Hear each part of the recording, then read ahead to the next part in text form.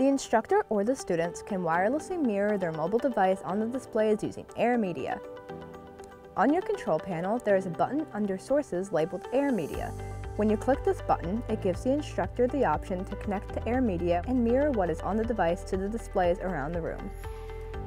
It also allows student groups to connect and show their group work to the entire class. To connect via web browser, PC, and Mac, open a web browser on the computer and navigate to the web address or IP address shown on the display.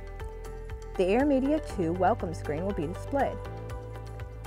Open the application and click Start Presenting. Enter the 4-digit PIN code from the AirMedia screen shown on the display and click Go.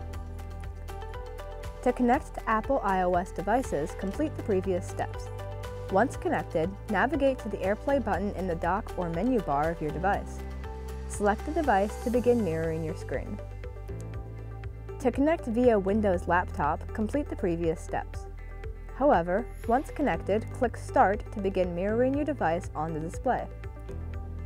To use your Mirrorcast Windows connection option, press the Windows Start icon and K to display a list of devices. Connect to the room's device on the list. To contact classroom support for assistance, press the Push to Talk button on the wall-mounted intercom to be connected to a help desk technician. You can also call 704-687-5500 and select option 3 for assistance. Please provide the building name and room number.